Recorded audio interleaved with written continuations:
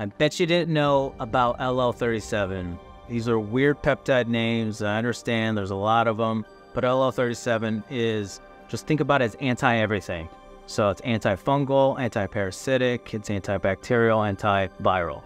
So if you're dealing with Lyme disease, EBV, chronic viruses, chronic infections, LL-37 is going to be perfect for you. So there has a lot of research with mold toxicity with LL-37.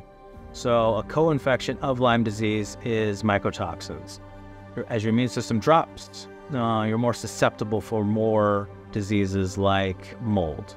So LL-37 has a lot of research to actually improve your immune function and decrease as much toxins and antigens in the body, or pathogens. So if you're struggling with a chronic virus or struggling with a chronic infection, LL-37 may be the answer for you.